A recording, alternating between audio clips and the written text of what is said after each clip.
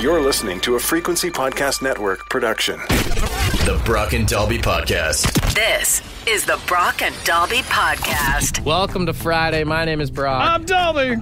Very exciting stuff. We have our first bet of the NHL season as my Toronto Maple Leafs and Dalby's bandwagon Red Wings are going head-to-head for the first time tonight. First of all, I've been cheering for the Red Wings longer than you've been alive, young man, so let's just ease up on that. Do we name 3 players on the team? No, because I have been very honest that I haven't watched a lot of their games in the last 2 years because they're a dog shit team right now. So when they start playing good, you'll hop back on the bandwagon. No, I'm probably not coming back anytime soon. I'm on to football now. I always like to razz Dalby about his Red Wings fandom, but since it is the first time that they will be playing, I figured we could do a little bet. You bullied me into this, yeah. And basically the consequences are we're going to make it light for the first bet of the year, is that if the Leafs win, you have to write a beautiful poem about the Toronto Maple Leafs. Right. If the Red Wings win, I will do the same. And I'm so bummed out because I thought I was going to trap you. You did not specify that the poem had to be positive until the very end of the conversation. I was planning on, if the Leafs had won, coming in here on Monday with a 3.5-minute epic saga of the team that ain't won since '67. Then you're like, it has to be nice. I'm like, shit. It's got to be positive, all right? There can't be any subtle jabs in there, all right? All right. And I can't wait until Monday morning to hear a beautiful poem about the Toronto Maple Leafs. Well, we'll see how that goes, but it also assumes that I will still be alive on Monday, because as we're about to hear, I had to tell the story this morning of me almost dying in the parking lot. The Brock and Dalby Podcast. The Brock and Dalby Podcast. Man, honestly, like I slept in way too late this morning and just had the weirdest dreams last night. Okay, well now you got a dream journal for all of us here. You can't say you had a weird dream and not tell it. And we're all cool here, so no judgment on dreams, right? 100%. I don't know what any of this means because I'm not planning on going to any concerts, but I had a dream that me and my buddy were at a concert. Okay, it's in an arena type venue. Sure. For some reason, I'm in a seat. He's in the crowd. You know, because you're broke. People kept saying, yeah, that's true. People kept saying the Glorious Sons were going to be playing. So we're like waiting. And then it's random bands that I've never heard that are just performing. It's probably bands from Real or Fake that are just stuck in your subconscious. Maybe. There's like a band that comes out that has 17 dudes. They're all in fluorescent, like green. Oh, the Arcade Fire.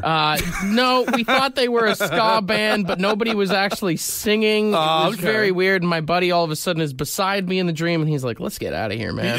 That was the deal breaker. And I was like, enough. All right. And we both don't have shirts on for some reason. We're walking like out of the venue, and he goes, sometimes I work here. It's crazy how small the stage was, right? And I'm like, yeah, it was very small. And tiny he's like, stage. I'll show you the floor plan. And we go in this like back room office of the arena. Okay. And it kind of looks like my dad's office from when he worked at the college there doing like maintenance. What is that, 20 years ago? Yeah. And there's like 2 guys in like work polos, like kind of sitting there. Hanging out, doing nothing, as guys in work polos will do. And my buddy goes, hey, I want to show him the floor plans of the concert and how small it is. And the guy goes, oh yeah, 1 second. And they're like looking around and they're like, well, we can't seem to find the floor plans. And there's another guy that's there, and he's like, maybe it's in this box right here. Okay. And this guy stands up and bends over to pick up the box, and he's wearing Daisy Dukes. And then I woke up. And then I just woke up. So this man sitting in his office during a concert full of bands you've never heard of before and maybe the Glorious Sons stands up, turns around, flashes hams at you while he's rocking Daisy Dukes and a polo shirt. The hairiest and flattest ass that you've ever seen in your entire life. It's Hank Hill. Yeah. Hank Hill from King of the Hill. And my camera in my dream like zoomed in on it, and I was like, what the hell is going on here? And then I just woke up and I sat in bed for like 15 minutes, and I was like, why? That was the end of the dream. Yeah. His ass was so bad dad in those shorts, your body was like, wake up, abort, emergency alert. It's just like, people always say your dreams have meanings, and I'm like, what does that mean? I don't know. Like, you can buy like dream journals and stuff like that'll help you decode what your dream is about. I don't know that that's been published yet that'll explain that one. I don't want to write it down. I regret saying it out loud right now. Well, Dan is curious, 762-555, asking if you smoked 2 joints before bed last night. Something crazy here, guys. I've been off the jazz cabbage for 2 weeks. Oh, that's right, too. So, I don't know. They say it makes your dreams a little, more clear or crazy. I don't know. This is your brain explaining to you, as bluntly as it can, it's time to come back home. 2 weeks is long enough. I don't know if there was something triggering that happened in my dad's office when I was a kid that I saw, but... in the meantime... as we move on here. The Brock and Dalby Podcast. I'm lucky to be alive this morning, and you will not convince me otherwise. Did you see the serial killer outside the building this morning? No, I didn't see anyone outside when I pulled up. That's because you park from... I'm pointing, we're on the radio. You park over there. I park over there. You can't see where I can see from where I park. I got out of my car this morning, and I looked over and saw a man in another lot staring directly at me, wearing a full-on Captain Highliner slicker with the hood up. Why are we just talking about this now? Because I wanted to talk about it on the radio, and we had to talk about your weird dream first. So you had an I know what you did last summer type scenario this morning? That's what I'm thinking about. I was trying to figure out what movie this felt like I was going to get stabbed. So yellow slicker kind of thing? Yeah, well, I mean, I couldn't tell that it was yellow, to be fair, because he's standing fully in the dark. It's just the silhouette of the New York Islanders logo staring at me from the next lot over. And there's no reason. He's standing behind a building. He's standing in between 2 buildings. Yeah. He could be facing either one of them, but he's standing at a 71-degree angle facing directly to where I park my car, not moving, just staring. Did you hit someone with your car this time last year? I did not. I have not purposefully or accidentally murdered anyone that I'm aware of. You did not happen to drag a body with your teenage friends into the lake? Brother, if I have teenage friends, they're going to call the authorities. I'm a 41-year-old man. The thing is there's no reason for a man to be wearing that. Halloween is over. We are not on the water. What is he doing? That's terrifying, yeah. If you wear that out of the house, even with the best of intentions, you are scaring people. That's like seeing someone wear a trench coat at this time of the morning. I'm going to go ahead and say it. In the year of our Lord 2024, there's no reason to wear a trench coat. You cannot... Feel free to change my mind. When is it ever appropriate to wear a trench coat? You just always look mischievous or creepy in that thing. I think you could rank those as somewhere in the top 5 of creepiest outfits of all time. You know what needs to go on there? Anybody that's wearing an apron, bonus creepy points if it's made of leather, away from a barbecue or a kitchen. If you're just wearing an apron of some sort. Oh, specifically if it's got blood on it, yeah. If you're not near a place where you need to be cooking or handling food and you're still wearing an apron, I assume that you are on your way to or from a murder scene. That's I don't trust anyone that wears a balaclava unless you're at a ski hill. There's really, there's no reason to be wearing one of those. Or what are those things the kids wear, the shiesty or whatever they call it? Yeah. We have a mutual friend, and I'm not looking to name drop anybody, that wears a balaclava recreationally, just as a toque. Yeah. And even knowing him and being this is someone that I'm cool with. You look like you're up to no good. Creeps me out every time. I'm I can't be an accessory to whatever it is that you're about to do. Although, realistically, the scariest outfit you can see somebody in the middle of the night is their birthday suit. If you see someone out in the buck, bad news is coming. Either it's not from them or maybe they escaped from somewhere. You're right. There are very few people on the planet at any given time that it is a good thing to see them naked at night. They just escaped from a man's house who's wearing Daisy Dukes, and it's... It all ties back together, brother. The Brock and Dalby Podcast. Finally, justice in the world. I found out yesterday that there are 12 different states in America that have school boards that have banned Crocs Why? from schools. Why? It is generally marked as a safety concern. How? With children tripping and getting hurt because they're wearing Crocs. Some schools just say you can't wear open-toed shoes at all. They're not technically. They're not open-toed shoes. Too many holes. It's got too many holes in the front. Safety concern. They're also non-slip shoes. Well, that's what they'd have you believe, but they're pretty easy if you're a kid to slip out of because most kids don't put down the little back hatch there. Oh, they're not going 4x4. They're not going 4x4, so it's led to an increase in injuries. Some schools have gone so far as to, there is a Jonesboro High School in Georgia that added a ban of Crocs last year. In-school suspension for any student caught violating the dress code by wearing Crocs. That's ridiculous. Dude, even schools in Florida, and Florida lets a lot of things slide, have specifically the words no Crocs allowed in the dress code. I would have assumed in Florida that that's like a mandatory footwear. You're not allowed laces? Yeah. Laces are dangerous. Crocs are fine. You'd think. I just feel like this is very easy to figure out. They just need to do mandatory all-wheel drive checks when the kids come to school. I did think it was funny. One of them, it's the Florida school. It says all shoes must have a strap or back at the heel. And I was like, well, Crocs have that, which is why they added the additional rule of, but no Crocs, period. And I think if it takes a few dozen children getting hurt for us to finally ban these eyesores from public consumption, I'm all for it. I think the biggest shock to me is that in Florida, they have gun laws there, right? Like everyone's allowed to open carry. How are these people not staying strapped up? Like it's something that their parents probably do. They should know better than this. The Second Amendment does not mention it's about bare arms, not about bare ankles. That's the problem. The Brock and Dalby Podcast. You think you know people. A surprising, dare I say shocking, amount of outrage on the text line this morning from people finding out that there are 12 states in the United States with school boards that have banned Crocs using their dress code policy. The thing that really cheeses me about this whole banning Crocs things at school is the fact that Heelys got banned when I was a kid because they were unsafe. Heelys were probably a lot more dangerous than Crocs. Way more dangerous than Crocs ever were. You had kids wheeling around on the tile, tripping up, eating it all over the place. Just anytime you see someone, and you don't see Heelys a lot anymore, but anytime you see someone in Heelys and they're headed towards stairs, you're just like, I might be seeing someone's final moments. You're going to be in your feelies real quick.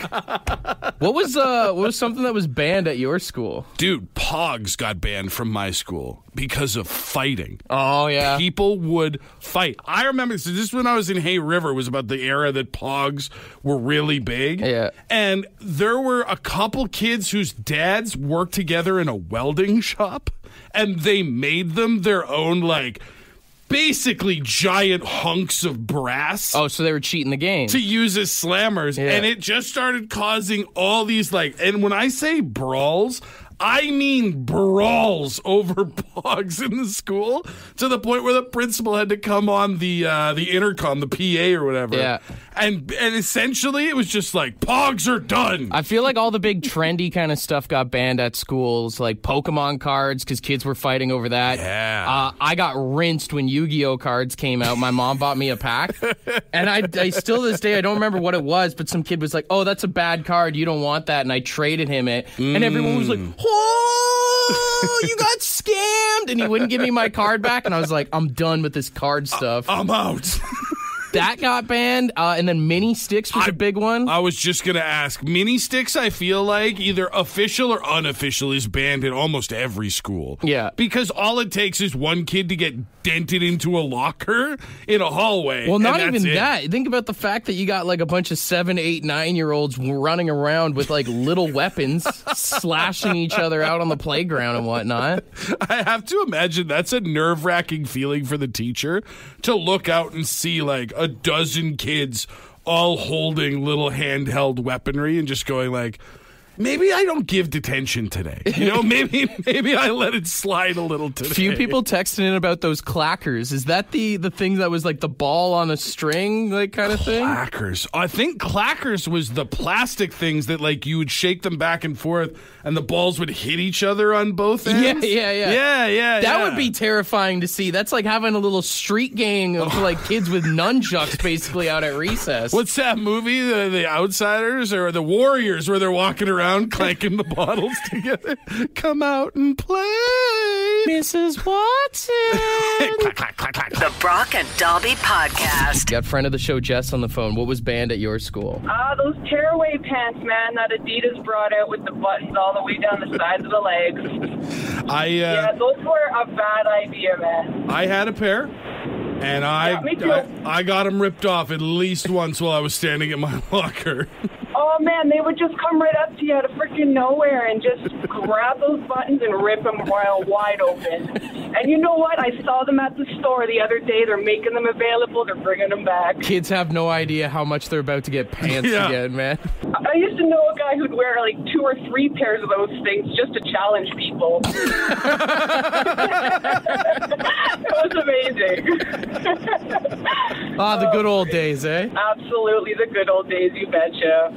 Oh, thanks for chatting with us. No problem, guys. Take it easy. I just love the idea of ripping off tearaway pants the same way you pull a Kleenex out of the box. Like, they just keep coming. He's like a magician, basically. Yeah. The good thing about tearaway pants, I will say, is they really did encourage a younger Dalby that, like, maybe you should wear underwear every day. It's crazy the amount of just clothing that got banned at school. I mean, some people texting in just saying, like, wearing all black was banned, the whole goth phase. Wrestling shirts was a huge one, the suck it shirt. Wrestling shirts in my school it wasn't long for the ban, but it was about the time Stone Cold was a thing. And kids started wearing the, like, Smoking Skull T-shirts and coming in and just giving everybody the finger. Mm-hmm. And our teachers and principal were like, well, if we ban the shirts, that'll make them stop. Yeah. And then they just all came in other T-shirts and gave the finger. It's like, it didn't stop anything. My favorite was in the 7th grade, they banned bandanas from our school. Bandanas? Because one day I showed up and my buddy Gazzola, he had a bandana in his back pocket, and, like, all of us were like, that's sick. Was he in a gang? So we all went to, like, the dollar store and all got bandanas.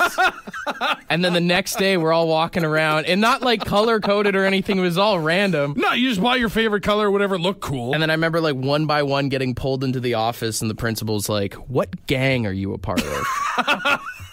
Like, we're like 5 white kids from Milton, Ontario. Dollar Tree for life, y'all. It was bandanas, and then I remember in, like, the 5th grade, spiked belts got banned at school. I feel like anything with spikes on it, you kind of had to expect that schools were going to be uncomfortable. I couldn't even imagine wearing a spiked belt right now. Like, with a gut, you got all the tread marks in there. That's the problem. As soon as I started growing over the belt line, I didn't want anything pokey on there anymore.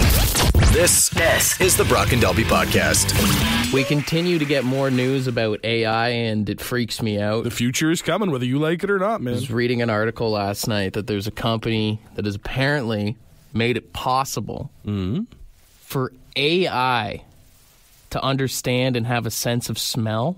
To smell? Yeah, they're saying that it could be used for good, as, you know, it could be a huge technology innovation for things like smoke detectors. Sure, we could stop sending canaries into coal mines. Sure. Or even just a huge development for media. I mean, I know there's like those 4D movies where, like, you know, you get the whiffs of stuff, but they're saying you could watch movie or TV now. Interesting. And you could actually get the smell of, like, if they're cooking food or whatever, which I will say, I don't like that idea because, like, live streaming is a huge thing right now. Right. Live streams are going to get real personal. Honestly, I imagine you're watching some guy play like the latest Call of Duty or whatever. For whatever reason you're watching, you just, he hasn't showered in so long. The chat just lights up. Have a shower, buddy. Get some soap, bro. Dude, OnlyFans is going to be wild. To be able to say, there's already people buying bathwater. What else are we selling now that we can digitize. Some people might enjoy that more, actually. Digitizing scents. Now, the craziest thing about this is they say that it will be possible to send scents-like messages using AI to recreate an aroma of something. Like the way you would send a text, a voice note, a video, an emoji. Now you could send a smell. You could airdrop your buddy a fart, basically, is what it is. All right, I'm ready for the future to not be a thing. Every day on this show, I'm like trying to convince you of the good of the future, technology, AI, all this stuff. As soon as you say the phrase airdrop a fart, I'm out. Blow up the Matrix, cloud over the skies, let's just quit. And the real problem is this is going to be another thing that's going to create the robot uprising because nobody's going to take accountability for their toots from now on. They're just going to be blaming the robots. What are you talking about? I got this from your phone number. You sent me this fart. I'm just saying the real farts are going to get blamed on the robots. They're going to get upset. And that's when they take over. And that's when they turn on us. The Brock and Dalby Podcast. The Brock and Dalby Podcast. Earlier this week, my dog Murphy had to go in for surgery. She had a tumor there. They're suspecting that she actually had breast cancer. Crazy. So they had to take one of her nipples off and then the tumor underneath out. So she's healing up. Doing okay now, yeah? She's doing okay. Good. She's all stitched up now. So we got to really be careful with her at home. And I was trying not to put the cone of shame on her past couple days. She started licking? She started licking yesterday, Murphy. so we had to put the cone on her. And if you have a dog, you know as soon as you put that thing on them, they get so depressed. The cone is very funny until it's on your dog. That's the thing. Like, when you see someone else's pet with the cone, you might go like, aw, but you're probably laughing. And as soon as it's in your own home, you're like, this is the saddest thing I've ever had to do. Her whole mood just changed. She just sat on the couch and just like looked at the ground, and I was like, "Oh, baby girl!" And then the worst part is like it's right by the window there. Yeah. So she was sitting, and then there were like dogs walking in front of the house. Oh no! And I always like to think that other dogs probably make fun of them. Right. Yeah. The dogs are walking by, little pack. Right. One of them notices, barks to the other ones, like, "Look at that loser with the cone on. You can't even lick your own privates anymore. What a loser! Can't even sniff butts in that thing." And then me and Courtney were joking last night. We were trying to figure out what is the human equivalent of the cone of shame. Is it a face tattoo? I mean, you do that to yourself. I mean, a lot of people take those as cool these days, right? No, you know what it is. What's that? It's an ankle monitor bracelet. If you're on like probation or something. True. Like, you can try and cover it up, but at some point I'm going to ask if you want to come outside. You're going to be like, I can't. I mean, I guess it's the same thing like the cone. Like, why can't you come out and play? Like, yeah, for reasons. why are you stuck in the house? It's either the ankle monitor or it's the blow box in the car. Have you ever seen anyone confidently go in mid-conversation? You jump into their car, they're just like, oh, hang on 1 second here. You want to see something cool real quick? Oh my God, that's so stylish. The Brock and Dalby Podcast. Stain on your shirt is another one, especially when you don't realize it. I actually think it's worse when you do realize it, but like you're at work or so, you can't, because now, like the cone, you know the shame. Yeah, you're just a mustard tiger. You know why everyone's looking at you, and you're like, I don't have another shirt. Someone said an Ottawa Senators jersey. Oh, you're skipping over the person who texted in Leafs jersey. Yeah, right? that's not real, though. That's pride. That's a cone of shame for the sure. The hemorrhoid pillow is real, though. I worked with a guy who came in, and to his credit, he did not carry his hemorrhoid pillow around like it was a shameful thing. But like when I see a dog with the cone, my first instinct every day at work was, oh, buddy. I do like the text that we got in here from Shannon at 762-555. She says, I really wish I could just wear a cone of shame to stop eating sometimes. If I could put on, you have dinner, maybe dessert, let it digest for a bit, and then cone up for the rest of the night so you stay out of the pantry. If you could put like a timer lock on it before you go to bed. Yeah. It releases right at bedtime and only if I'm in my bedroom. I can't have it release while I'm in the kitchen because I'll do it. You know what? The cone of shame would actually be a great fantasy football punishment too. Oh, that would be good. You make your buddy have to wear that for like a month or a week, whatever it is. To the season opener, first Monday Night Football of the next season. Yeah. He has to come with you to the bar, but he has to wear the cone of shame. Oh, dude, you know what would be great? If bars started when they cut off people. Just give them the cone of shame. You had enough, pal. I think you got to give them a chance. I think the first you go, hey, I think you've had enough. We're not serving you anymore. And if they try and sneak drinks off other tables, that's when you go, all right, you did this to yourself, and you cone them. Everybody knows until you leave the bar, it comes off. Although, don't you think that at some point they're still going to try and just pour beer into the cone? True. Like, you hear Tom almost drowned yesterday in his cone. Imagine being the Uber driver showing up to pick that guy up. You could actually do it for the designated driver, for the friend who always says he's going to be the designated driver. Oh, but then always ends up like, hey, what are you doing shots for? You're driving tonight. Yeah. All right, bud, this time you want to be the DD? We're coning you up. The Brock and Dalby Podcast. Sad news this morning is the iconic, the legendary Ray Gunn has decided to retire from breakdancing. You talking about the Australian breakdancer? Yeah, yesterday she put out a statement saying that she is officially calling it quits. Oh, but after such a storied and legendary career? Here's the quote. She says, "I'd still break, but I'm not going to compete anymore. I was going to keep competing for sure, but that seems really difficult for me to do now. To approach a battle? I mean, I still dance and I still break, but that's like in my living room with my partner." She did cite a level of scrutiny that would exist in future competitions that hadn't in the past. Here's the thing. She's like, I'm going to keep breaking, but I'm not going to compete anymore. Sister, I got tough news for you. After scoring 0 points at the Olympics, you didn't compete there either. I will say, and I've said it before, she's probably the most well-known name in breakdancing history. Absolutely. And she is going out on top. If you remember, she was ranked number 1 in the world. So she's going out on top. Yeah, no, she's not going out on top. Had she gotten ranked number 1 in Australia and then not gone to the Olympics, yes, going out on top. But again, I remind you, 0 points, not even 1. I would like to say, thank you, Ray Gunn, for what you gave to the world. What? A huge distraction from our crappy lives during the Olympics. To be able to laugh at her and forget about what was going on in our own lives, I say thank you to Ray Gunn, honestly. Okay, fair enough. If we're going to thank Ray Gunn for her contributions, yeah. Thank you for living the phrase "dance like no one's watching," even when literally everyone for was sure, watching. Right? Yeah.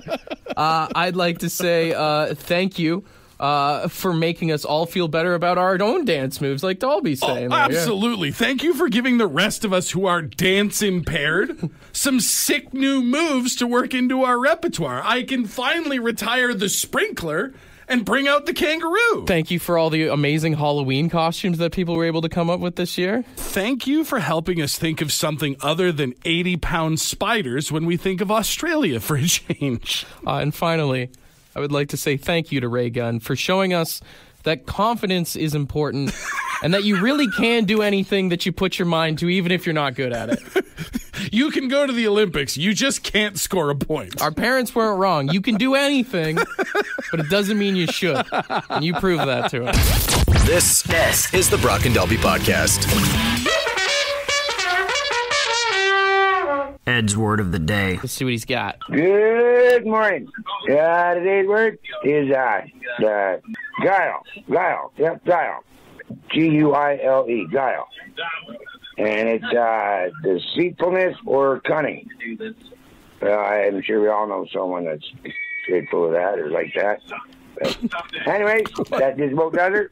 Have a great one. Cheers her up. So let's see, did he get the pronunciation right? Guile. Guile, you got it right. Yeah, no, I know the word. It's you hear it a lot when they talk about in TV shows and movies about like villains that are very like smart, like they're very cunning and guile. And, Sly, yeah. Yeah, exactly. Although, if I'm being completely honest, there are only two guiles that I care about in this whole world. One, from Intergalactic by the Beastie Boys, where he says, "You got gall, you got guile. Step to me, I'm a rapophile." Oh, damn, that is a bar. That's a bar.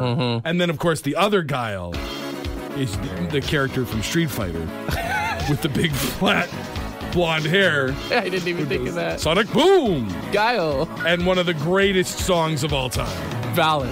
You can put this song on doing literally anything, and you will have a good time. Yeah. It fits every situation. Great character to pick in a video game, but you don't want to be a Guile. Yeah. Well, I don't want to be like super overly American soldier, and then also, I would rather not be known for being like a very cunning person. I think if you know anyone that's like that in your life, you could just be like, look at this Guile. Easy Guile. Don't listen to this Guile. You're being a real Guile right now. Can't trust this Guile. Just replacing Guy with Guile. Yeah, just do the South Park thing. I'm not your buddy, Guile.